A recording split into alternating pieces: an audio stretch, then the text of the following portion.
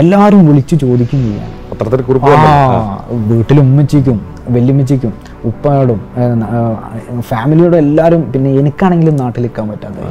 ഒരിക്കൽ നമ്മളിങ്ങനെ സംസാരിക്കുന്ന പോലെ വല്യമ്മച്ചിയായിട്ട് ഞാനിങ്ങനെ ചായ കുടിച്ചുകൊണ്ടിരിക്കുക. ആ സമയത്ത് വല്യമ്മച്ചി പെട്ടെന്ന് എന്തൊക്കെ ആയി മോനെ. ഞാൻ പറഞ്ഞ് ഞാൻ കുറേ നടക്കുന്നുണ്ട്, പക്ഷേ ഇത്രയും വലിയൊരു എമൗണ്ട് 1-2 ലക്ഷമൊക്കെ ആണെങ്കിൽ കുറേ നമ്മളെ ഫ്രണ്ട്സിന് തന്നെ സെറ്റാക്കാം, നമുക്ക് തിരിച്ചു കൊടുത്താൽ മതി. പക്ഷേ ഇത്രയും വലിയൊരു എമൗണ്ട് ആയതുകൊണ്ട് അത് നടക്കും തോന്നുന്നില്ല. ആ വല്യമ്മച്ചി പറഞ്ഞു, എൻ്റെ കയ്യിലുള്ളതാകെ ഈ ആധാരമുണ്ട്, എനിക്ക് ഹെൽപ്പ് ചെയ്യാൻ പറ്റും, അതിനെക്കൊണ്ട് എന്തെങ്കിലും ചെയ്യാൻ പറ്റുകയാണെങ്കിൽ ഇത് ചെയ്തു. ഞാൻ ശരിക്കും ഒരു ഷോക്കായി പോയി.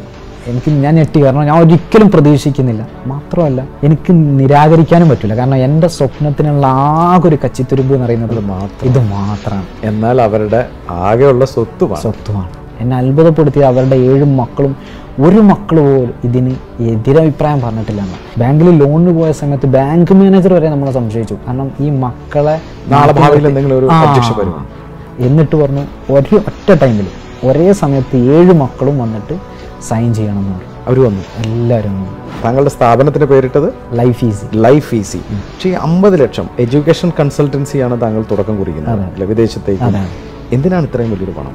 നമുക്ക് വയനാട് വളരെ മനോഹരമായിട്ടുള്ള ഒരു പ്രദേശമാണ്. നമുക്കവിടെ ഒരു നല്ലൊരു റെസിഡൻഷ്യൽ അക്കാദമി, വേൾഡ് ക്ലാസ് ലെവലുള്ള ഒരു റെസിഡൻഷ്യൽ അക്കാദമിയാണ് നമ്മുടെ ഇപ്പോഴത്തെ ഒരു ലോങ് ടേം ഗോൾ.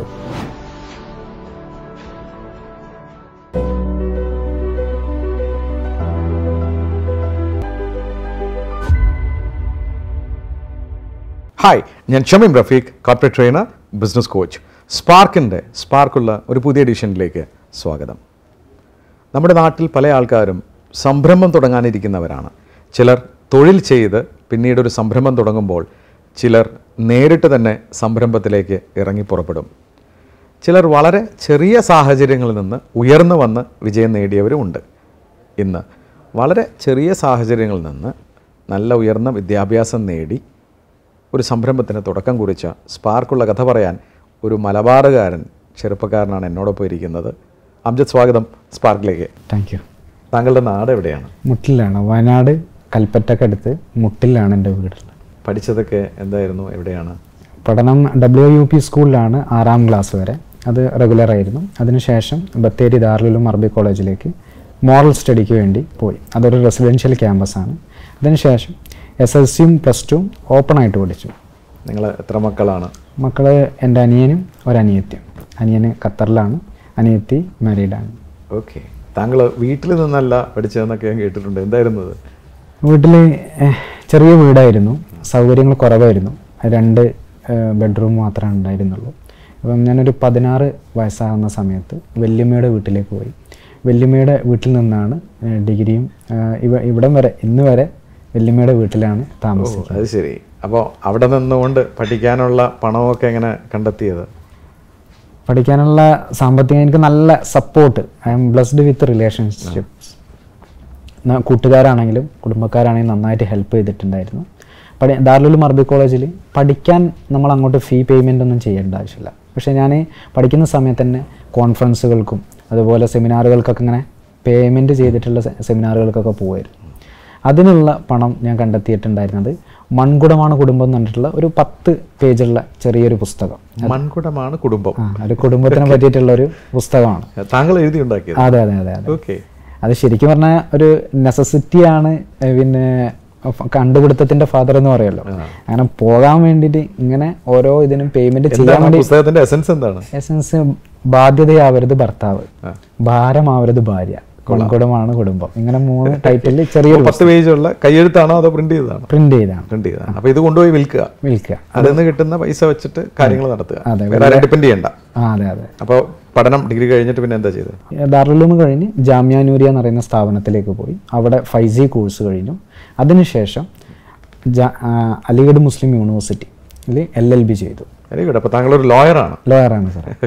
അപ്പോൾ അവിടെയും പണം കണ്ടെത്തിയത് ഇതിലൂടെയൊക്കെ തന്നെയായിരുന്നു? അതെ അതെ അതെ, തീർച്ചയായും. അവിടെ ഏകദേശം ഒരു 2 ലക്ഷത്തിൻ്റെ അടുത്ത് എമൗണ്ട് വന്നു ടോട്ടൽ ഇത് പഠിക്കാൻ വേണ്ടിയിട്ട്. അത് WMO എന്ന സ്ഥാപനത്തിൽ നിന്ന് ഒരു പലിശരഹിത വായ്പയും അതേപോലെ തന്നെ ഞായറാഴ്ചകളിൽ ശനിയാഴ്ച ഉച്ചയ്ക്ക് ശേഷവും ഞാൻ ഇതേപോലെ പോകും പുസ്തകം വെക്കാൻ വേണ്ടിയിട്ട്. അങ്ങനെ കിട്ടുന്ന ഓരോ എമൗണ്ടിൽ നിന്നാണ് ഇങ്ങനെ പഠിക്കാൻ പറ്റുന്നത്. അപ്പോൾ പഠനം ലോയർ ആയതിനു ശേഷം അവിടെ നിന്നോ അതോ വീണ്ടും പഠനം തുടർന്നോ? ഇല്ല, ഞാൻ പഠനത്തിൽ മാർക്സ് ബേസ് എനിക്ക് വളരെ കുറവാണ്, വലിയ മാർക്സ് ഒന്നുമില്ല. പക്ഷേ എനിക്ക് ഗ്രോയിങ് ഭയങ്കരമായിട്ട് പേഴ്സണലാണെങ്കിലും പ്രൊഫഷണലാണെങ്കിലും ഇങ്ങനെ ഇന്നത്തേക്കാൾ കുറച്ചുകൂടി മാറ്റം നാളെ വേണമെന്ന് നന്നായിട്ട് ഇപ്പോഴും നല്ല ആഗ്രഹമാണ് ഇങ്ങനെ ഗ്രോ ചെയ്തുകൊണ്ടിരിക്കുന്നത്. അപ്പം ലാസ്റ്റ് ഇയറിൽ അലിഗഡിൽ പഠിക്കുന്ന സമയത്ത് ലാസ്റ്റ് ഇയറിൽ ഞാനിങ്ങനെ സെമിനാറുകൾ പങ്കെടുക്കുമ്പോൾ ഒരുപാട് നല്ല ചിന്തകൾ, ഒരുപാട് നമ്മൾ അതേ പ്രായത്തിലുള്ള നല്ല തോട്ട്സുകളുള്ള കുട്ടികളെ കാണും. അപ്പം ഇത് അവരുടെ സാഹചര്യങ്ങൾ, നല്ല നല്ല ഇൻസ്റ്റിറ്റ്യൂഷനുകൾ ഇവരുടെ തോട്ട്സിനെ നന്നായിട്ട് സ്വാധീനിച്ചിട്ടുണ്ടെന്ന് എനിക്ക് മനസ്സിലായി. അപ്പം വിദേശത്ത് പോയാൽ കുറച്ചുകൂടി നന്നാവും. കാരണം നമ്മൾ ഡിഗ്രി പഠിക്കുകയാണെങ്കിലും മാസ്റ്റേഴ്സ് പഠിക്കുകയാണെങ്കിലും ജീവിതത്തിൽ ഒരു പ്രാവശ്യം പഠിക്കുള്ളൂ. അത് ഏറ്റവും ബെസ്റ്റ് ഇൻസ്റ്റിറ്റ്യൂഷനിൽ പഠിക്കുക എന്നുള്ളത് എൻ്റെ ഒരു ആഗ്രഹമായിരുന്നു. അപ്പോൾ ഞാൻ ഇവിടെ പഠിക്കുന്ന സമയത്ത് അലിഗഡ് സെൻട്രൽ യൂണിവേഴ്സിറ്റിയാണ് അടിപൊളി, one of the top 10 law schools in ഇന്ത്യയാണ്. അപ്പോൾ അത് ബ്ലെസ്ഡാണ്. അതിനുശേഷം വിദേശത്ത് ഞാൻ യൂണിവേഴ്സിറ്റികളിലേക്ക് പോകണമെന്ന് നല്ല ആഗ്രഹം ഉണ്ടായിരുന്നു, നല്ല ആഗ്രഹം. പക്ഷേ നമുക്ക് എമൗണ്ട് വളരെ ഹ്യൂജാണ്. ഒരു കൊല്ലം പഠിക്കാൻ തന്നെ 10-20 ലക്ഷത്തിൻ്റെ മുകളിൽ എമൗണ്ട് വരുന്നു. അപ്പോൾ ഇത് സെർച്ച് ചെയ്ത് തുടങ്ങി വിദേശത്തുള്ള കോഴ്സുകൾ? ലാസ്റ്റ് ഇയറിൽ നന്നായിട്ട് സെർച്ച് ചെയ്തു. നമ്മൾ കൊച്ചിയിലേക്ക്, ഞാൻ മലപ്പുറത്തുനിന്ന് കയറും, കൊച്ചിയിലാണ് ഏറ്റവും കൂടുതൽ ഇതുപോലത്തെ കൺസൾട്ടൻസികൾ ഒരുപാട് മുഴത്തിന് മുഴുള്ളത്. എനിക്കാണെങ്കിൽ ഇതിനെ പറ്റിയിട്ടാണെങ്കിൽ വലിയൊരു എമൗണ്ട് ആണല്ലോ നമ്മൾ എടുക്കേണ്ടത്. അപ്പോൾ അതുകൊണ്ട് തന്നെ ഒരുപാട് ഡൗട്ട്സ് ഉണ്ട്. നമ്മൾ ജീവിതത്തിൽ തുടക്കം തന്നെ പാളാൻ പാടില്ലല്ലോ. അപ്പോൾ ഞാൻ അവിടുന്ന് ശനിയാഴ്ച അവിടുന്ന് വണ്ടി കയറും. മൂത്താപ്പൻ്റെ വീട് ഇവിടെ ഉണ്ട്. ഇവിടെ വന്ന് നിന്നിട്ട് ഞാൻ ഞായറാഴ്ചയും തിങ്കളാഴ്ചയൊക്കെ ആയിട്ട് ഇവിടെ നിന്ന് ഓരോ കൺസൾട്ടൻസികളിലും ചേർന്നിട്ട് അവിടെ പോയിട്ട് ഡൗട്ട്സ് ക്ലിയർ ചെയ്യും. അങ്ങനെ എനിക്കറിയാം ഹ്യൂജ് എമൗണ്ടാണ് നമ്മൾ പേ ചെയ്യേണ്ടത്. എന്നാലും എന്നെ തൃപ്തിപ്പെടുത്താൻ വേണ്ടി ഭാവിയിൽ നമുക്ക് തോന്നരുത് നമ്മൾ ശ്രമിച്ചിട്ടില്ല എന്ന് തോന്നരുത്. അതിന് വേണ്ടിയിട്ട് അപ്ലിക്കേഷൻ കൊടുത്തു. ഇപ്പം നമുക്ക് ഇവിടെ ആണെങ്കിൽ എൻട്രൻസുകൾക്കൊക്കെ നീറ്റിനാണെങ്കിലും കീമിനാണെങ്കിലും ക്ലീ ആണെങ്കിലും ഏത് എൻട്രൻസിനാണെങ്കിലും ഒരു 500 രൂപയെങ്കിലും പേ ചെയ്യണം. Application fee. അതെ അതെ അതെ. വിദേശത്താണെങ്കിൽ വളരെ ഫ്യൂ യൂണിവേഴ്സിറ്റീസിൽ മാത്രമാണ് ആപ്ലിക്കേഷൻ ഫീ ഉള്ളൂ. അതെനിക്ക് വളരെ ഹെൽപ്ഫുള്ളായി. ഞാൻ ഒരു 10-20 യൂണിവേഴ്സിറ്റികളിലേക്ക് അപ്ലൈ ചെയ്തു. 16 യൂണിവേഴ്സിറ്റിയിൽ നിന്ന് എനിക്ക് ഓഫർ ലെറ്റർ വന്നു, അഡ്മിഷൻ ഓഫർ ലെറ്റർ. ഓക്കെ. അതിൽ ഒന്ന് SOP നന്നായിട്ട് സ്വാധീനിച്ചിട്ടുണ്ട്. അതെനിക്ക് ഹെൽപ്പ് ചെയ്തിട്ടുള്ള ഫൈസൽ ഹുദവി എന്ന് പറയുന്ന സാറാണ്. അതുപോലെ തന്നെ അലിഗഡിൻ്റെ റാങ്കിങ് ഞാൻ പിന്നെ ഇങ്ങനെ എക്സ്ട്രാ കരിക്കുലർ ആക്ടിവിറ്റീസിൽ നന്നായിട്ട് ഇൻവോൾവ് ചെയ്തതിനെ കൊണ്ട് മാർക്സ് കുറവാണെങ്കിലും അത് സപ്പോർട്ട് ചെയ്തിട്ട് ഒരുപാട് നല്ല യൂണിവേഴ്സിറ്റികളിൽ നിന്ന് ഓഫർ ലെറ്റർ കിട്ടി. അപ്പോഴും പണം ഒരു തടസ്സമാണ്. പിന്നെ എന്ത് സംഭവിച്ചു? വലിയ ബ്ലോക്കാണ്, ഹ്യൂജ്, ഇതൊരു വലിയ ബ്ലോക്കാണ് പണം എന്നുള്ളത്. അപ്പോൾ ഇത് കിട്ടിയ ഉടനെ തന്നെ എൻ്റെ കൂടെ എൻ്റെ ക്ലാസ്മേറ്റ് ആയിട്ടുള്ള റിയാസ് ഫൈസി എന്ന് പറയുന്ന ഒരു മാധ്യമ പ്രവർത്തനം ഉണ്ടായിരുന്നു. കിട്ടിയ ഉടനെ തന്നെ ഒരുപാട് ആൾക്കാർ വിളിക്കുന്നുണ്ട്. ഓഫർ ലെറ്റർ ശരിക്കും ഇതിൻ്റെ ഒരു സ്റ്റാർട്ടിങ് മാത്രമാണ്. പക്ഷേ ഫ്രണ്ട്സിൻ്റെ അലിഗഡിൽ നിന്ന് ഫസ്റ്റ് വിദേശത്ത് പോകുന്നത് ഞാനാണ്. പക്ഷേ ഓഫർ ലെറ്റർ വന്നതോടുകൂടി അവർക്കും ഭയങ്കര അത്ഭുതം. നാട്ടിലാണെങ്കിലും ഭയങ്കരമായിട്ട് റിയാസ് ഫൈസി ആണെങ്കിൽ സുപ്രഭാതം പത്രത്തിലൊരു ഫീച്ചർ എഴുതി.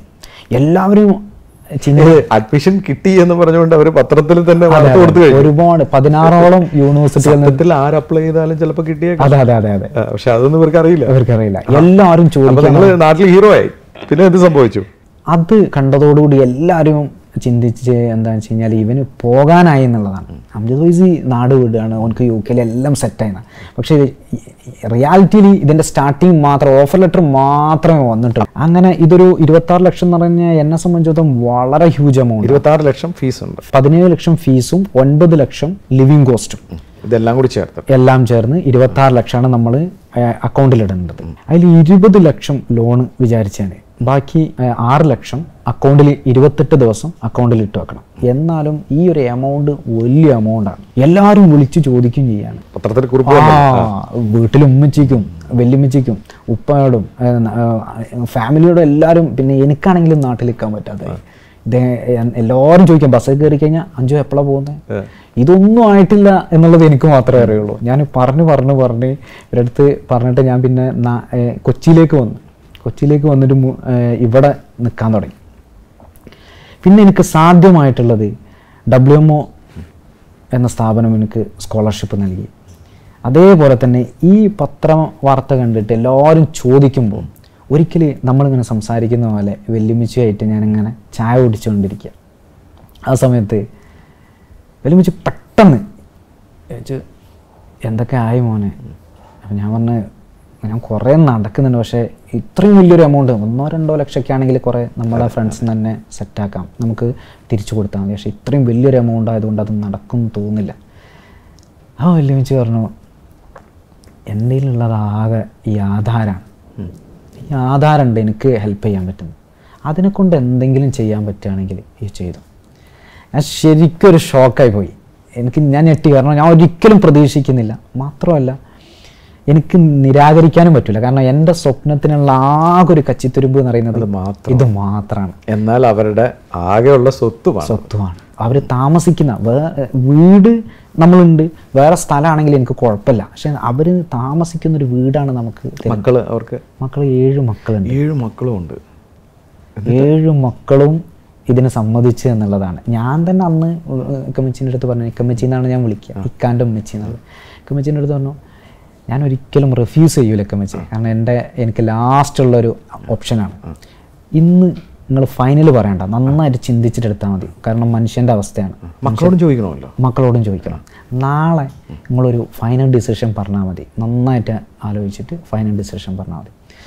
ഞാനിങ്ങനെ പ്രാർത്ഥിക്കുകയായിരുന്നു. അന്ന് രാത്രി ഫുള്ള് പ്രാർത്ഥനയിലായിരുന്നു. കാരണം ഞാൻ എന്തായാലും തിരിച്ചു കൊടുക്കും, നമ്മൾ ഇതിലൊന്നും ചെയ്യാനൊന്നുമില്ല. പക്ഷെ എന്നാലും ഈ വാക്ക് എനിക്ക് അവസാനമായി കിട്ടിയത് മാറാതിരിക്കാൻ വേണ്ടി നന്നായിട്ട് പ്രാർത്ഥിച്ചു. പിറ്റേന്ന് രാവിലെ ഇക്കമ്മച്ചി പറഞ്ഞു, നോർമലി പറഞ്ഞു, അതിൽ വലിയ കണ്ടീഷൻസോ അങ്ങനത്തെ ഒന്നുമില്ല. ഒരു പേരക്കുട്ടി നന്നായി വളരണം എന്നുള്ള ആ ഒരു ആത്മാർത്ഥമായിട്ടുള്ള ചിന്ത, അത് മാത്രം.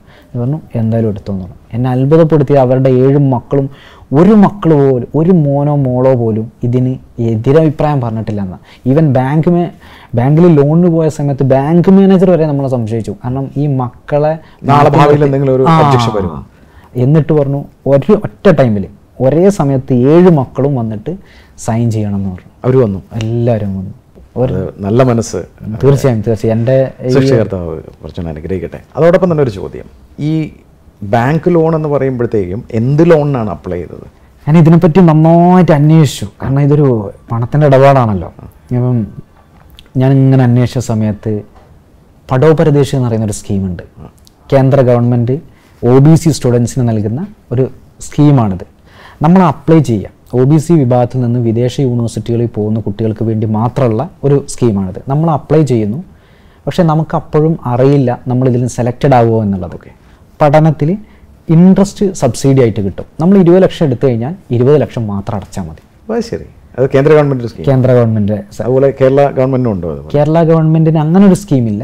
നമുക്കൊരു സ്കോളർഷിപ്പ് സ്കീമുണ്ട്. OBC ബാക്ക്ഗ്രൗണ്ടിൽ നിന്ന് വിദേശ യൂണിവേഴ്സിറ്റികൾ പഠിക്കുന്നവർക്ക് 10 ലക്ഷം വരെ നമുക്ക് സ്കോളർഷിപ്പ്. ട്രൈ ചെയ്തിരുന്നു സാറേ, നന്നായി ട്രൈ ചെയ്തിരുന്നു. കാരണം എനിക്ക് ഈ ഫിനാൻസ് 26 ലക്ഷം വരുന്നെങ്കിലും പരമാവധി ഇങ്ങനത്തെ ഒരുപാട് പദ്ധതികളുണ്ടെന്ന് എനിക്കറിയാം. പക്ഷേ ഇത് ആരൊക്കെയാണ് നൽകുന്നത്, എന്തൊക്കെയാണ് ഇത് ചെയ്യേണ്ടത് നന്നായിട്ട് ഞാനിരുന്നത്. കാരണം 10 ലക്ഷം കിട്ടുകയാണെങ്കിൽ എൻ്റെ ബാധ്യത നിന്ന് വലിയൊരു എമൗണ്ട് കുറഞ്ഞു കിട്ടി. അപ്പോൾ അതിൻ്റെ ഹെഡ് ഓഫീസ് തിരുവനന്തപുരമാണ്.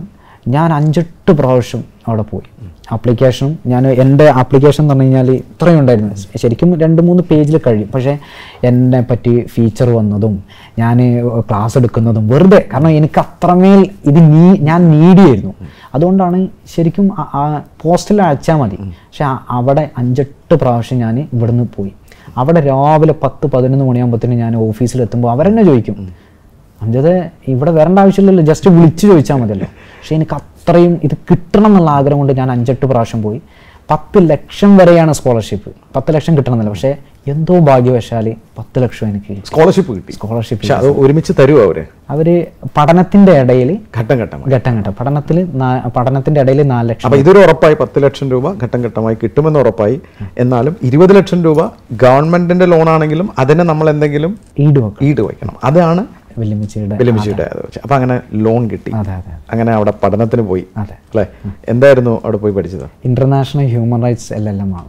LLB കഴിഞ്ഞിട്ട് അതിന്റെ മാസ്റ്റേഴ്സ് ഇന്റർനാഷണൽ ഹ്യൂമൻ റൈറ്റ്സ്. ഏത് യൂണിവേഴ്സിറ്റിയിലാണ്? യോർക്ക് യൂണിവേഴ്സിറ്റിയിൽ, UK one of the Russell group universities ആണ്. എന്ന് വെച്ച് കഴിഞ്ഞാൽ Oxford, Cambridge, London school of economics ഇങ്ങനത്തെ ടോപ്പ് ക്ലാസ് യൂണിവേഴ്സിറ്റീസിന്റെ ഒരു ശൃംഖലയാണ് റസൽ ഗ്രൂപ്പ്. അതിൽപ്പെട്ട ഒരു യൂണിവേഴ്സിറ്റിയാണ്. ശരി, പഠനാവശ്യത്തിനുള്ളതായി. പക്ഷേ അവിടെ എത്ര വർഷമാണ് ഈ കോഴ്സ്? 1 ഇയർ. ചെലവുകൾ? ഇവിടുന്ന് പോയതിനു ശേഷം ഞാൻ പിന്നെ വല്ലാണ്ട് എമൗണ്ട് ഇവിടുന്ന് അങ്ങോട്ട് അയപ്പിച്ചിട്ടില്ല. കാരണം ഇവിടുത്തെ ഒരു ലക്ഷം എന്ന് പറയുന്നത് അവിടെ 1000 പൗണ്ട്, ഇവിടുത്തെ 10,000 എന്ന് പറയുന്നത് അവിടുത്തെ 100 പൗണ്ട്. അതുകൊണ്ട് തന്നെ ഇവിടുന്ന് ഞാൻ പിന്നെ അങ്ങോട്ട് അയപ്പിച്ചിട്ടില്ല. അവിടെ പാർട്ട് ടൈം ചെയ്ത്, അവിടെ നന്നായിട്ട് പാർട്ട് ടൈം ചെയ്തിട്ട് അവിടെ തന്നെ അവിടുത്തെ ചിലവുകൾ ഫുള്ള് അവിടെ തന്നെ കണ്ടെത്തി. Very good. അങ്ങനെ പഠനം കഴിഞ്ഞ് നാട്ടിലേക്ക് തിരിച്ചെത്തി. സ്വാഭാവികമായിട്ടും ഇനി വലിയൊരു കടബാധ്യത തലയിലുണ്ട് അല്ലെ? വെല്ലുവിളിയുടെ ആധാരം എടുത്ത് കൊടുക്കണം, പലരും സപ്പോർട്ട് ചെയ്തിട്ടുണ്ട്, ഇതിൽ തിരിച്ചു കൊടുക്കാനുണ്ട്. അപ്പോൾ ആദ്യം തന്നെ എന്ത് ചെയ്തു? തൊഴിലാണോ എന്താണെന്ന് മനസ്സിലായി? ഞാൻ അങ്ങോട്ട് തിരിച്ചു വരുന്ന സമയത്ത് ടീച്ചിങ് ആയിരുന്നു ഉദ്ദേശിച്ചിട്ടുണ്ടായിരുന്നത്. ആ വന്ന സമയത്ത് ഒരുപാട് കുട്ടികൾ എന്നോട് ചോദിച്ചു, പഠിക്കുന്ന സമയത്തും എന്നോട് ചോദിക്കേണ്ടത് എങ്ങനെയാണ് ഇത് കയറി പോവുക. കാരണം നമ്മൾ ഈ ലോ ബാക്ക്ഗ്രൗണ്ടിൽ നിന്ന് വന്നിട്ട് UK എത്തുക എന്ന് പറയുന്നത് വലിയൊരു ജേണിയാണല്ലോ. അപ്പോൾ ഇതെങ്ങനെ കിട്ടി എന്നുള്ളത് ഒരുപാട് കുട്ടികൾ ചോദിച്ച്. അപ്പോൾ ഞാൻ വിചാരിച്ചു എന്നാൽ പിന്നെ ഇവരെ ഹെൽപ്പ് ചെയ്യാൻ വേണ്ടിയിട്ട് കറക്റ്റ് ഗൈഡൻസ്, ഈ സ്കോളർഷിപ്പ്, ഓരോ സ്കീമുകൾ, ഇതൊക്കെ പലർക്കും അറിയില്ല. അപ്പം ഇതൊക്കെ ചേർത്ത് വെച്ചിട്ട് നമുക്ക് ഇതന്നെ ഒരു ബിസിനസ്സാക്കി സെറ്റാക്കാൻ പറ്റുമോ? സർവീസ് പ്ലസ് ബിസിനസ് ഇങ്ങനെ സെറ്റാക്കാൻ പറ്റും. അപ്പോൾ ചുരുക്കി പറഞ്ഞാൽ ഒരു ജോലി ചെയ്തുകൊണ്ടൊന്നും ഈ ബാധ്യത തീരില്ല എന്നുള്ള തിരിച്ചറിവ് അതിലുണ്ടായിരുന്നു. അത് ബിസിനസ്സാക്കാൻ തീരുമാനിച്ചു. അതെ അതെ. അപ്പോൾ എങ്ങനെ തുടക്കം കുറിച്ചു? വീണ്ടും മൂലധനം വേണം, എന്ത് ചെയ്തു? ക്യാപിറ്റൽ ഇൻവെസ്റ്റ്മെൻറ്റ് വലിയ ഘടകമാണ്. ഓൾറെഡി ലോണുണ്ട്. എന്ത് ചെയ്തു? 0 നിന്നാണ് നമ്മൾ തുടങ്ങുന്നത്. ഞാൻ ഇങ്ങനൊരു ആശയം വന്നപ്പം എന്നെ ഹെൽപ്പ് ചെയ്യാൻ എൻ്റെ കുടുംബവും കൂട്ടുകാരും എപ്പോഴും ഉണ്ടായതാണ്. ഓരോ യാത്രയിലും ഓരോ മൈൽ സ്റ്റോണിലും ഇവർ എൻ്റെ കൂടെ തന്നെ നിന്നിട്ടുണ്ട്. അപ്പം ഒരു ഇൻവെസ്റ്റ്മെൻറ്റ് പ്ലാന് സെറ്റാക്കുക എന്നുള്ളതാണ് ഇതിൻ്റെത്. കാരണം നമ്മളെ കയ്യിൽ നിന്ന് അല്ലെങ്കിൽ നല്ല ബിസിനസ് ഫാമിലിയിൽ നിന്നൊന്നും അല്ല ഞാൻ വരുന്നത്, ബിസിനസ് ഫാമിലിയിൽ നിന്ന് തന്നെ അല്ല. അപ്പോൾ എൻ്റെ മുമ്പിലുണ്ടായിരുന്ന ഒരു ഇൻവെസ്റ്റ്മെൻറ്റ് പ്ലാന് സെറ്റാക്കിയിട്ട്, പക്ഷേ ഇവരൊക്കെ അറിയാം നമ്മളിങ്ങനെ പോയതാണ്. അപ്പോൾ ഈ ഇങ്ങനൊരു പ്ലാറ്റ്ഫോം ക്രിയേറ്റ് ചെയ്ത് കഴിഞ്ഞാൽ ഇത് വിജയിക്കുന്നു എൻ്റെ ഫ്രണ്ട്സിനും ഫാമിലി മെമ്പേഴ്സിനൊക്കെ നല്ല വിശ്വാസമുണ്ട്. ഇവരുടെ അടുത്ത് തന്നെ നമ്മളെന്തായാലും ഒരു ഇൻവെസ്റ്റ്മെൻറ്റ് പ്ലാന് സെറ്റാക്കിയിട്ട് പ്രോഫിറ്റ് കൊടുക്കണം. അപ്പം ഞാൻ വിചാരിച്ചു എന്നാൽ പിന്നെ നമ്മൾ അടുത്തുള്ള ആൾക്കാർക്ക് തന്നെ, നമ്മളെ കൂടെ ചേർന്ന് നിന്ന ആൾക്കാർക്ക് തന്നെ ഇത് കൊടുത്തു കഴിഞ്ഞാൽ, പ്രോഫിറ്റ് അവർക്ക് കൊടുത്തു കഴിഞ്ഞാൽ ബന്ധവും അതിൻ്റെ കൂടെ തന്നെ ഒരു ലുക്രാറ്റീവ് ലൈഫ് പാർട്ണർഷിപ്പ് ആവും. അങ്ങനെ ഞാൻ ഒരു ഇൻവെസ്റ്റ്മെൻറ്റ് പ്ലാന് സെറ്റാക്കി നമ്മളെ കൂട്ടുകാർ, എൻ്റെ അനിയനടക്കം ലൈഫീസിൽ ഏറ്റവും കൂടുതൽ ഇൻവെസ്റ്റ്മെൻ്റ് ഉള്ളത് എൻ്റെ അനിയന് നമ്മുടെ കൂട്ടുകാർ കുടുംബക്കാരെ ഒന്ന് ചേർത്തിയിട്ട് അവർക്ക് ഇൻവെസ്റ്റ്മെൻറ്റ് പ്ലാൻ കൊടുത്തു. ഏകദേശം 50 ലക്ഷത്തോളം രൂപ റൈസ് ചെയ്യാൻ. അവിടെയാണ് എൻ്റെ ചോദ്യം. താങ്കളുടെ സ്ഥാപനത്തിന് പേരിട്ടത് ലൈഫീസി. പക്ഷേ ഈ 50 ലക്ഷം എഡ്യൂക്കേഷൻ കൺസൾട്ടൻസിയാണ് താങ്കൾ തുടക്കം കുറിക്കുന്നത് അല്ലെ, വിദേശത്തേക്ക്. എന്തിനാണ് ഇത്രയും വലിയൊരു പണം? ഈ ക്വസ്റ്റ്യന് ഇൻവെസ്റ്റേഴ്സ് എന്ന് എനിക്ക് ചോദ്യം വന്നിരുന്നു, എന്തിനാണ് ഇത്രയും വലിയ എമൗണ്ട്? കാരണം ഇത് ജസ്റ്റ് ഒരു സർവീസ് ആണല്ലോ, ജസ്റ്റ് ഒരു സർവീസ് പറഞ്ഞു കൊടുക്കുക, ആപ്ലിക്കേഷൻ കൊടുക്കല്, എന്തിനാ ഇത്രയും എമൗണ്ട്? എന്തിനാ? എഡ്യൂക്കേഷൻ കൺസൾട്ടൻസികൾ പൊതുവേ ഉള്ളത് എന്ന് പറഞ്ഞാൽ, ഞാൻ ഇവിടെ ഓൾറെഡി കൊച്ചിയിൽ വന്നിട്ടാണല്ലോ ഇതിനെപ്പറ്റി അന്വേഷിച്ച് എല്ലാം കണ്ടിട്ടുണ്ടല്ലോ. അപ്പോൾ അവിടെയൊക്കെ എന്ന് പറഞ്ഞു കഴിഞ്ഞാൽ നമുക്ക് കയറുമ്പോൾ തന്നെ വലിയ ഇൻഫ്രാസ്ട്രക്ചർ കാണുമ്പോൾ നമുക്കൊരു കോൺഫിഡൻസ് ആണ് ഇവർ വലിയ എന്തോ സംഭവമാണ് എന്നുള്ളത്. ആ ഒരു ഫീല് വയനാട്ടിൽ എനിക്ക്, എൻ്റെ നാട്ടിൽ നമ്മളിത് ചെയ്യുമ്പം ഏറ്റവും പ്രീമിയം ലെവലിൽ തന്നെ. പിന്നെ ഞാൻ പഠിക്കുമ്പോൾ UK ആ ഒരു നമ്മൾ വന്ന ആ ഒരു ഇതുണ്ടല്ലോ, നമുക്ക് ഏറ്റവും ബെസ്റ്റ് ഇതിലേക്കും അവിടെ ചായ്പിൽ തുടങ്ങാൻ പറ്റുന്ന ബിസിനസ് അല്ല. കാരണം വരുന്നത് പ്രീമിയം ലെവൽ, ഒരു മിഡിൽ മുതൽ മേലോട്ടായിരിക്കും. അപ്പോൾ അവരെ നന്നായിട്ട് അട്രാക്ട് ചെയ്യണമെങ്കിൽ നല്ല ഇൻഫ്രാസ്ട്രക്ചർ, അതിനാണ് ഈ പണം കണ്ടത്. നന്നായി ഇൻവെസ്റ്റ്. എത്ര സ്ക്വയർ ഫീറ്റ് ആണ്? 1250 സ്ക്വയർ ഫീറ്റിൽ ദ ബെസ്റ്റ് ഇൻ വയനാടാണ്. Very good. എപ്പോഴായിരുന്നു ഈ സംരംഭം തുടങ്ങിയത്? വരുന്ന ജൂൺ 4 വാർഷികമാണ്. കഴിഞ്ഞ കൊല്ലം ജൂൺ 4 നമ്മൾ ഇനോഗ്രേഷൻ നടത്തിയത് അല്ലേ? അപ്പോൾ ഏതൊക്കെ കോഴ്സുകൾക്ക് എങ്ങോട്ടൊക്കെയാണ് വിദ്യാർത്ഥികളെ അയക്കുന്നത്?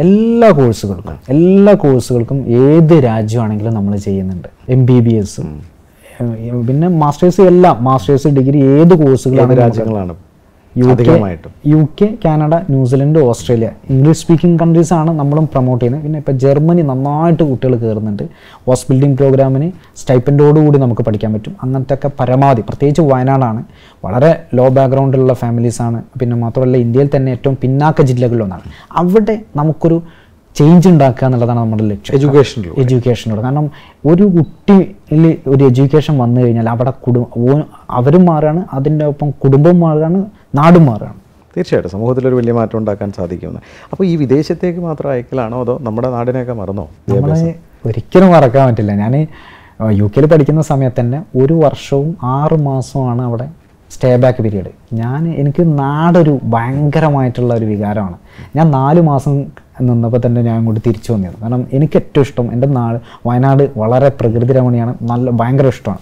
അപ്പോൾ അതുകൊണ്ട് തന്നെ വിദേശ വിദ്യാഭ്യാസമാണ് നമ്മൾ തുടങ്ങുമ്പോൾ ഉദ്ദേശിച്ചെങ്കിലും നിലവിൽ ഇന്ത്യൻ അഡ്മിഷൻസ്, ഡിസ്റ്റൻസ് എഡ്യൂക്കേഷന് ഇപ്പം നഴ്സിംഗ് ഇപ്പം +2 റിസൾട്ട് വരികയാണല്ലോ 25-ാം തീയതി. ഇപ്പോൾ ഒരുപാട് ഇന്ത്യൻ അഡ്മിഷൻസ് വിത്ത് സ്കോളർഷിപ്പ് നമ്മൾ ചെയ്യുന്നുണ്ട്. മാത്രമല്ല ബെനവലൻസ് സ്കീം എന്ന് പറഞ്ഞിട്ട് ഒരു സ്കോളർഷിപ്പ് എക്സാം ഇന്ത്യയിൽ +2 പഠിച്ച കുട്ടികൾക്ക് ഇന്ത്യയിലെ ക്യാമ്പസുകളിൽ നഴ്സിംഗ് ഏത് ഡിഗ്രി പ്രോഗ്രാമിലേക്കും വിത്ത് സ്കോളർഷിപ്പ് നമുക്ക് ചെയ്യാൻ പറ്റും. സ്കോളർഷിപ്പ് എന്താണ് അതിൻ്റെ ഉദ്ദേശശുദ്ധി? ബെനവലൻസ് സ്കോളർഷിപ്പ് എന്ന് പറയുന്നത് അതിൽ തന്നെ ബെനവലൻസ് ആ വേർഡിൽ തന്നെ ലവ് എന്നുള്ള ഒരു ഇത് കൊണ്ടുവന്നിട്ടുണ്ട്. കാരണം ഞാൻ പഠിച്ചിട്ടുള്ളത് ഒരുപാട് സപ്പോർട്ടുണ്ടാകും, ഒരുപാട് സപ്പോർട്ട് എനിക്ക് കിട്ടിയിട്ടുണ്ട്. അതുകൊണ്ട് തന്നെ ഞാൻ ഈ ലൈഫീസി തുടങ്ങുന്ന സമയത്ത് എൻ്റെ മൈൻഡിലുള്ള ആഗ്രഹം എനിക്ക് കിട്ടിയ മുഴുവൻ സംഭാവനകളുണ്ടല്ലോ, ഈ 10 lakhs സ്കോളർഷിപ്പ് കേരള ഗവൺമെൻറ്റിൻ്റെ, അതുപോലെ ഒരുപാട് ഇത് മൊത്തം ഞാൻ ഒറ്റ കൊല്ലം കൊണ്ട് ഇത് കാരണം ആ തുടങ്ങുമ്പോൾ എൻ്റെ ഒരു പ്രാർത്ഥന ഉണ്ടല്ലോ നമ്മുടെ ദൈവത്തോടുള്ള നമ്മുടെ പ്രാർത്ഥന, എനിക്ക് ഇത് നന്നായിട്ട് കൊണ്ടുപോവുകയാണെങ്കിൽ ഒറ്റ കൊല്ലം കൊണ്ട് ഈ മുഴുവൻ തുകയും ഞാൻ സ്കോളർഷിപ്പായിട്ട് തന്നെ സൊസൈറ്റിക്ക് കൊടുക്കുന്നുള്ളത്. അത് വളരെ ഭംഗിയായിട്ട് ഇപ്പം ബെനവലൻസ് സ്കോളർഷിപ്പ് ജില്ലയിൽ നടത്തി 350-ൻ്റെ മുകളിൽ കുട്ടികൾ അറ്റൻഡ് ചെയ്തു. നമ്മളിങ്ങനെ ഓരോ കുട്ടികൾക്കും BCA അങ്ങനെ ഒരുപാട് നഴ്സിംഗ് ഇങ്ങനത്തെ ഓരോ ഇതിലും താങ്കൾക്ക് കിട്ടുന്ന ലാഭത്തിൻ്റെ ഒരു വിഹിതം അവർക്ക് സ്കോളർഷിപ്പായിട്ട് സ്കോളർഷിപ്പായിട്ട് കിട്ടും. അത്രയേ ഉള്ളൂ, അല്ലാതെ പുറത്തുനിന്നൊന്നും പണം എടുത്തിട്ടല്ല. അത് സ്ഥാപനങ്ങളുമായിട്ട് നമ്മൾ സഹകരിച്ചിട്ട് നമ്മൾ പറയും ഇത്ര നീഡി ആയിട്ടുള്ള കുട്ടികളാണ് അവർക്ക്. അപ്പോൾ needy ആയിട്ടുള്ളവർക്ക് scholarship, need based merit based ആയിട്ടുള്ള സ്കോളർഷിപ്പുകൾ. താങ്കളുടെ ടീമിൽ ഇപ്പോൾ എത്ര പേരുണ്ട്? 8 പേരുണ്ട് സാർ. 8 പേർക്ക് തൊഴിൽ കൊടുക്കുന്ന, ഒരു വർഷം കക്ഷി ആവുന്നേ ഉള്ളൂ, 8 പേർക്ക് തൊഴിൽ കൊടുക്കുന്നുണ്ട്. അംജദ്, വളരെ ഇൻസ്പയറിംഗ് ആയിട്ടുള്ള സ്റ്റോറിയാണ്. ഭാവി സ്വപ്നങ്ങൾ എന്താണ്? നമുക്ക് വയനാട് വളരെ മനോഹരമായിട്ടുള്ള ഒരു പ്രദേശമാണ്. നമുക്കവിടെ ഒരു നല്ലൊരു റെസിഡൻഷ്യൽ അക്കാദമി, കാരണം കുട്ടികൾ, ഞാൻ ഈ അഡ്മിഷൻ ഫീൽഡിൽ വർക്ക് ചെയ്യുന്നതിനെ കൊണ്ട് വയനാട്ടിൽ ഒരു പ്രൊഫഷണൽ സ്ഥാപനങ്ങൾ വളരെ കുറവാണ്. മൈസൂരിലേക്കും ബാംഗ്ലൂരിലേക്കാണ് ഒരുപാട് കുട്ടികൾ പോകുന്നത്. പക്ഷേ ഫാമിലീസിനാണെങ്കിലും വയനാട്ടിൽ നിന്ന് തന്നെ പഠിക്കാൻ പറ്റുകയാണെങ്കിൽ അത്രയും നല്ലതാണ്. അങ്ങനെ ഒരു വലിയൊരു റെസിഡൻഷ്യൽ അക്കാദമി, വേൾഡ് ക്ലാസ് ലെവലിലുള്ള ഒരു റെസിഡൻഷ്യൽ അക്കാദമിയാണ് നമ്മുടെ ഇപ്പോഴത്തെ ഒരു ലോങ് ടേം ഗോള്. നെക്സ്റ്റ് വാർഷികമാകുമ്പോഴേക്ക് മലബാറിൽ 5 ജില്ലകൾ ഫ്രാഞ്ചൈസി നിലവിൽ ചോദിക്കുന്നുണ്ട്. നമ്മളൊന്ന് സിസ്റ്റം സെറ്റാക്കിയിട്ട് അങ്ങോട്ട് കിടക്കാമെന്ന് വിചാരിച്ചിട്ട് ഇനി ഫ്രാഞ്ചൈസികളും കൊടുക്കാൻ പോകും ഇതിന് വേണ്ടിയിട്ട്. അപ്പോൾ ഒരു ചോദ്യം, താങ്കളെ സഹായിച്ച ഇൻവെസ്റ്റേഴ്സിനൊക്കെ റിട്ടേൺ കൊടുക്കാനുള്ള പരിപാടികളൊക്കെ സെറ്റ് ചെയ്ത് വെച്ചിട്ടുണ്ടോ? എല്ലാം സെറ്റാണ് സാറേ. വരുന്ന ജൂൺ 4-ന് നമ്മൾ വീണ്ടും വാർഷികത്തിന് എല്ലാ ഇൻവെസ്റ്റേഴ്സിനും വിളിച്ചിട്ടുണ്ട്. ഇൻവെസ്റ്റ് ചെയ്ത 20% ഇൻവെസ്റ്റ് തുകയിൽ നിന്നും 20% നമ്മൾ അന്ന് കൊടുക്കുക. ഒരു ചെറിയ ചോദ്യം കൂടി, ആ 20 ലക്ഷം രൂപ ലോൺ, അതിൻ്റെ കാര്യം എന്താ? ഇപ്പോൾ അത് അടച്ചുകൊണ്ടിരിക്കുന്നു, മുറ തെറ്റാതെ അടച്ചുകൊണ്ടിരിക്കുന്നു. വിത്തിൻ 1 ഇയറിൽ അത് ഫുൾ ക്ലോസ് ആവും. അപ്പോൾ ആധാരം എടുത്ത് തിരിച്ച് സന്തോഷത്തോടു കൂടി വളരെ സന്തോഷം. കാരണം അതെൻ്റെ ഭയങ്കരമായിട്ട്, കാരണം ആ ഒരു വിശ്വാസത്തിനാണ് എൻ്റെ ഭയങ്കരമായിട്ടുള്ളൊരു കമ്പനി. ഞാൻ ലോകത്തിൽ ഒരാളും ചെയ്യുമെന്ന് വിചാരിക്കുന്നില്ല. നിങ്ങൾ കേട്ടു അംജദ് എന്ന ഈ യുവ സംരംഭകൻ്റെ കഥ. അദ്ദേഹത്തിൻ്റെ സപ്പോർട്ട് സിസ്റ്റം അത് വലിയൊരു കാര്യം തന്നെയാണ്. അദ്ദേഹം ഒന്നുമില്ലായ്മയിൽ നിന്ന് ഉയർന്നു വന്ന ഒരു ചെറുപ്പക്കാരനാണ്. പലരും അദ്ദേഹത്തെ ജീവിതത്തിൽ വിദ്യാഭ്യാസത്തിനായും ഉന്നത വിദ്യാഭ്യാസത്തിനായും വിദേശ വിദ്യാഭ്യാസത്തിനും ഒക്കെ സഹായിച്ചിട്ടുണ്ട്. എല്ലാവർക്കുമൊക്കെ ഈ ഭാഗ്യം ഉണ്ടാവണമെന്നില്ല. അദ്ദേഹത്തിൻ്റെ ചുറ്റും നിൽക്കുന്ന ആ ഒരു പോസിറ്റീവ് ഓറ, ചില നന്മ മരങ്ങൾ അദ്ദേഹത്തെ സഹായിച്ചു. അതുകൊണ്ട് തന്നെ വിദ്യാഭ്യാസം കഴിഞ്ഞ് തിരിച്ചെത്തി അതേ മേഖലയിൽ തന്നെ ഇനിയും ആൾക്കാരെ സഹായിക്കാനാണ് അദ്ദേഹം ഒരു സംരംഭം തുടങ്ങിയത്. സമൂഹത്തിൽ എന്തെങ്കിലുമൊക്കെ ഒരു പ്രശ്നത്തിന് പരിഹാരമായിരിക്കണം ഒരു സംരംഭം എന്ന് വിശ്വസിക്കുന്ന ഒരാളാണ് ഞാൻ. അതുകൊണ്ട് തന്നെ അദ്ദേഹം തുടങ്ങിയത് നന്മയോടുകൂടിയാണ്. അതുകൊണ്ട് തന്നെ ആ നന്മയുള്ള സംരംഭത്തിലേക്ക് പലരും ഇൻവെസ്റ്റേഴ്സായി എത്തി. പലപ്പോഴും സംരംഭം തുടങ്ങാനിരിക്കുന്നവർ ചിന്തിക്കേണ്ട ഒരു കാര്യമാണ്, പണമില്ലാത്തത് കൊണ്ടല്ല ആരും സംരംഭം തുടങ്ങാത്തത്, നല്ല ആശയങ്ങളില്ലാത്തത് കൊണ്ടാണ്. ആത്മാർത്ഥമായി പരിശ്രമിക്കാൻ തയ്യാറായാൽ അതിലൊരു നന്മയുണ്ടെങ്കിൽ സഹായിക്കാൻ ആളുണ്ടാവും, ചോദിക്കാനുള്ള മനസ്സുണ്ടാവണം, അതിന് കോൺഫിഡൻസ് ഉണ്ടാവണം, ആ കോൺഫിഡൻസ് മറ്റുള്ളവരിലേക്ക് എത്തിക്കാനുള്ള പ്രാപ്തി ഉണ്ടാവണം. അതാണ് അംജദിൻ്റെ വിജയവും. അതുകൊണ്ട് തന്നെ വിദേശത്തും ഇന്ത്യയിലുമൊക്കെ അഡ്മിഷൻ വിദ്യാർത്ഥികളെ സഹായിക്കുന്ന ഒരു സംരംഭം, അതിൽ കിട്ടുന്ന ലാഭത്തിൻ്റെ വിഹിതം പോലും അദ്ദേഹം സബ്സിഡിയായി മറ്റുള്ളവർക്ക് കൊടുക്കാനുമൊക്കെ മനസ്സുള്ള ഒരു വ്യക്തിയാണ്. കാരണം അദ്ദേഹം കണ്ടിട്ടുള്ളത് ചുറ്റും നന്മയാണ്, അത് പകർത്താനും അതോടൊപ്പം തന്നെ പരത്താനും അദ്ദേഹത്തിന് കഴിവുണ്ട്. അംജദ്, വളരെ എളിയ രീതിയിൽ തുടങ്ങിയ നിങ്ങളുടെ ഈ സ്ഥാപനം ഇനി ഉയരങ്ങളിലെത്തട്ടെ. നിരവധി പേരെ എഡ്യൂക്കേഷൻ കൊടുത്തുകൊണ്ട് അവരെയും സമൂഹത്തിലേക്ക് വലിയ നന്മകൾ ചെയ്യാൻ ഇറക്കി വിടാറാവട്ടെ. ഈ സംരംഭം വിജയിക്കുമെന്നും വളരുമെന്നും എനിക്ക് പൂർണ്ണ വിശ്വാസമുണ്ട്. നിങ്ങളുടെ ആത്മധൈര്യത്തെ ഞാൻ അഭിനന്ദിക്കുന്നു. അതോടൊപ്പം തന്നെ ആ വല്യമ്മയ്ക്ക് വലിയ ഒരു സല്യൂട്ട് കൊടുത്തേ പറ്റുള്ളൂ. തീർച്ചയായും അദ്ദേഹത്തിനോട് അന്വേഷണം പറയുക. എൻ്റെ വ്യക്തിപരമായ പേരിലും സ്പാർക്ക് ടീമിൻ്റെയും പാർട്ട്നേഴ്സിൻ്റെയും എല്ലാ പ്രേക്ഷകരുടെ പേരിലെയും എല്ലാ ആശംസകളും ഉയരങ്ങളിലെത്തട്ടെ. Thank you so much sir.